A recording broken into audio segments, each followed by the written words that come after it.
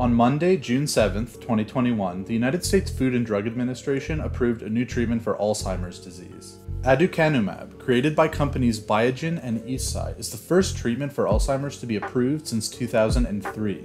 That means that the most recent approval for an Alzheimer's treatment was almost 2 decades ago.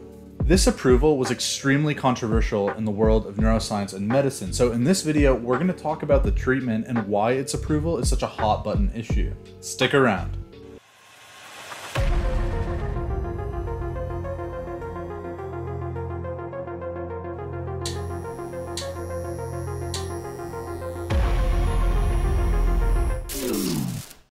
Hello neuronauts, Cognic here, and today we are going to talk about the controversial new Alzheimer's treatment that was just approved in the United States. We're going to talk about what Alzheimer's disease is, some previously approved treatments for Alzheimer's disease, and the new treatment called aducanumab.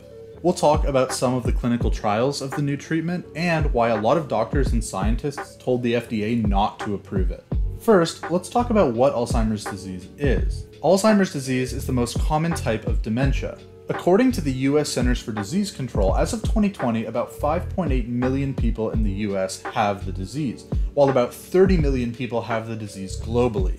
The crazy thing is, that number is supposed to triple by 2060. Alzheimer's disease is not a normal part of aging. It's a progressive disease that generally impacts those over the age of 65. It begins with mild memory loss but can lead to complete loss of function. An individual with severe Alzheimer's disease might not be able to remember basic things, have a conversation, or respond to the environment at all. This disease impacts parts of the brain that are very important for memory, thought, and speech. When the amount of a substance in your body changes because of a disease, we call that substance a biomarker for the disease. It tells us that the disease is there. For example, if a rare disease causes there to be elevated levels of some toxin in the blood, then we can test a person's blood for that toxin to see if they might have the disease. In Alzheimer's disease, the two most common biomarkers are amyloid plaques and neurofibrillary tangles. Amyloid is a general term for a class of proteins that's naturally produced in your body. When a protein called amyloid precursor protein, or APP, is snipped, one of the remaining fragments is called beta amyloid. Usually, beta amyloid fragments are small and soluble enough that they can be broken down and removed from places like the brain, but in Alzheimer's disease, this isn't the case. If amyloid precursor protein is cut incorrectly, then the beta amyloid fragments can be longer than expected. They can bunch up into these plaques that are insoluble and hard to remove. These clumps of plaque get stuck between neurons where they can actually grow and get worse. Neurofibrillary tangles are twisted fibers in the cells of the brain. They don't dissolve, and they're made of a protein called tau. Tau doesn't normally form neurofibrillary tangles. It's supposed to form microtubules. Microtubules are like the highways of our cells. They allow for nutrients and proteins to be transported around where they need to go. In Alzheimer's disease, there's an abnormal form of the protein tau, which causes microtubules to collapse. This can deprive cells of necessary transport routes and can cause the cells to die. In Alzheimer's disease, the tau protein is misfolded in a particular way, where it forms a C shape at the center of a new tangle. It also has a loose end that sticks out of the tangle. Once a tangle has been initiated, more tau protein can be recruited to the site and will cause the tangle to grow longer and longer. We don't actually know why the tau protein in Alzheimer's disease gets misfolded into the shape that it does, but scientists are trying to figure it out. Beta amyloid plaques and neurofibrillary tangles are the two major biomarkers of Alzheimer's disease. These biomarkers are the primary suspect for causing the deterioration we see in patients, which is why drugs are being actively developed to target them. Before this most recent approval, there were 5 drugs on the market to treat Alzheimer's disease. These drugs do not target the root causes of the disease. Instead, they try to minimize cognitive decline while the disease progresses. In other words, these 5 treatments were for maintaining quality of life and function, not for stopping the disease. These treatments that were already on the market can be broken into 3 categories. The first of these groups is cholinesterase inhibitors. The second group is NMDA receptor antagonists, and the third is combination therapies. The approved drugs Aricept, Razidine, and Exelon are all cholinesterase inhibitors. Aricept is approved for all levels of Alzheimer's disease, while Razidine and Exelon are only approved for mild to moderate cases. Cholinesterase inhibitors are given to Alzheimer's patients to help them maintain memory, language, cognition, and other functions. The disease kills neurons that produce acetylcholine, which causes there to be low levels of that neurotransmitter. Cholinesterase inhibitors, also called acetylcholinesterase inhibitors, block the breakdown of acetylcholine by inhibiting the enzyme acetylcholinesterase. This raises levels of acetylcholine in the body, which then allows neurons that use acetylcholine to function more normally. Side effects of cholinesterase inhibitors can include nausea, vomiting, lack of appetite, and more frequent bowel movements. Side note, you might have heard of a chemical called sarin, which is used as a chemical weapon in the form of a nerve gas. Sarin gas, when breathed in, is actually a really strong cholinesterase inhibitor, so it does the same thing that these treatments do, sort of, just to a deadly level. People who breathe it in die of respiratory failure because acetylcholine builds up in their body, causing their muscles to lose normal function. Okay, so we've talked about 3 of the 5 treatments. The next one is called Namenda, and it's approved to treat severe cases of Alzheimer's disease. It's the single NMDA receptor antagonist that's been approved for treating the disease. A receptor antagonist is something that inhibits or turns off a receptor. So Namenda inhibits NMDA receptors. NMDA stands for N-methyl-D-aspartate, and NMDA receptors regulate glutamate levels in the brain. Glutamate is an excitatory neurotransmitter, and it generally increases brain activity. Glutamate is also very important for learning, memory, and cognition, and so this drug aims to help patients maintain function by regulating levels of glutamate. Side effects of this drug can include headaches, constipation, confusion, and dizziness. The last treatment of those 5 that were previously on the market is a combination therapy. A combination therapy is just a combination of 2 or more treatments that might actually work better together. Namzaric is a combination of Aricept and Namenda, so it's a cholinesterase inhibitor and an NMDA receptor antagonist put together. This combination therapy aims to slow down mental decline and improve cognition. Side effects can include a slower heartbeat, also called bradycardia, and fainting. Side effects can also include stomach problems like excess stomach acid and ulcers, and the worsening of previous lung problems. So now that we talked about Alzheimer's disease itself and the treatments that were already on the market, let's talk about the new treatment that just got approved on Monday. This drug doesn't actually fit into any of the categories that I just mentioned. The treatment is called aducanumab, but it'll be marketed under the name Aduhelm. It's a monoclonal antibody that targets beta amyloid plaques in the brain, making it the first approved treatment that targets one of the underlying causes of Alzheimer's disease. A monoclonal antibody in this case is a protein that's made artificially by scientists in a lab.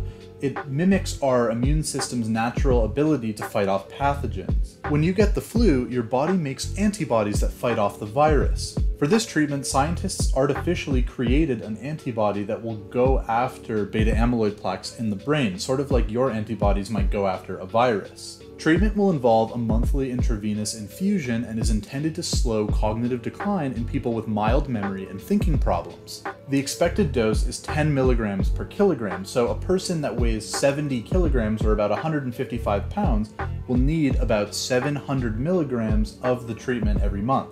According to the clinical trials, this is considered a high dose. The list price for this treatment is $56,000 per year, but this doesn't include the tens of thousands of additional dollars patients will have to spend on diagnostic testing and brain scans. There's a possibility that Medicare's Part B program might cover the cost of the drug, but Medicare hasn't made an official statement yet, and so this isn't confirmed. 600 clinical sites across the United States are ready to give people their first doses of the treatment, and Biogen has actually applied for regulatory review in Japan, Brazil, the European Union, and elsewhere. The side effects of this treatment are more severe than the other 5 treatments that were already on the market. The side effects of this new treatment include allergic reactions, also called immune hypersensitivity reactions, and something called ARIA-E. ARIA-E refers to something called cerebral edema, where the blood-brain barrier breaks down some of its structure. This leads to fluid accumulation, swelling, and bleeding in the brain. So does the treatment work? Well, I'll quickly run through a few clinical trial results for the new treatment. One of the first trials for the drug was a phase 1b clinical trial for safety called PRIME. This trial was a safety trial which is intended to figure out the dosage of the treatment and side effects. Of 185 patients that were dosed, 46 patients experienced ARIA-E. 65% of patients who experienced ARIA-E did not have symptoms from it, but 35% of them did have symptoms. 2 patients died during this study from cardiac problems, and one of the deaths was potentially related to the ARIA-E, but that wasn't confirmed. Later in development, 2 phase 3 clinical trials were run. One of the trials was called ENGAGE, and the other one was called EMERGE. Before the trials were done, after 18 months, they did an analysis of some of their results, and because they didn't see any benefit, they actually discontinued the trials. The clinical trials were halted and development stopped in 2019. Then, 3 months of additional data was released, which showed that the eMERGE trial actually met its primary endpoint, or its goal.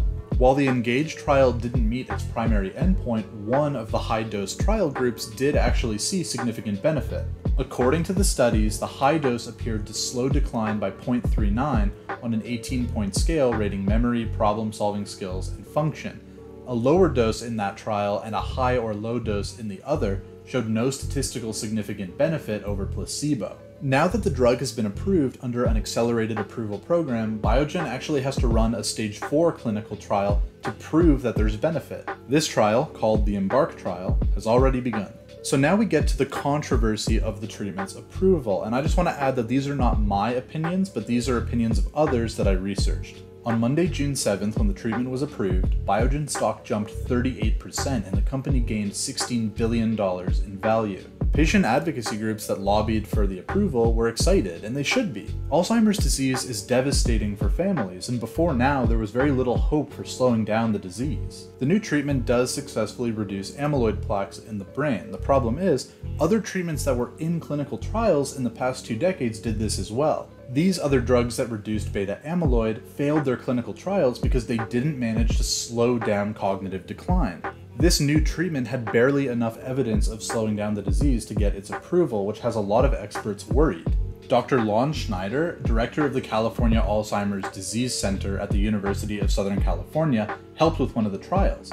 He said that there's so little evidence for effectiveness, I don't know what caught the FDA's fancy here.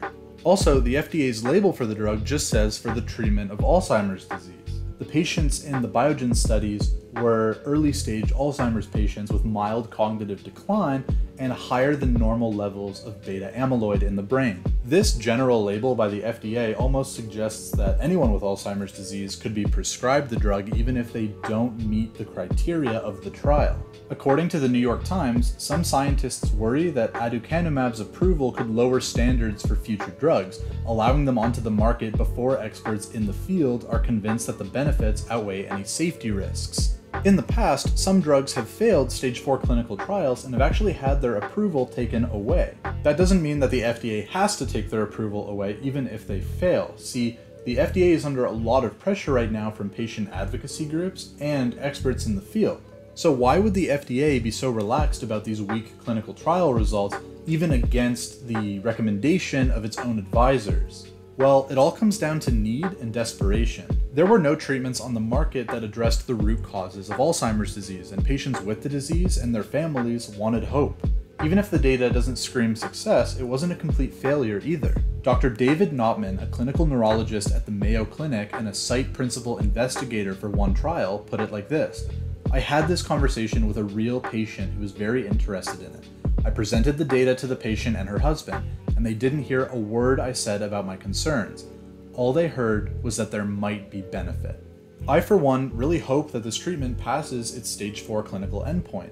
Is the data concerning and a little weak? Yeah, but I hope that those are just issues in the study that they'll find a way to iron out. I used to volunteer in the Alzheimer's wing of a nursing home, and I remember the devastation that this disease can have on patients and their families.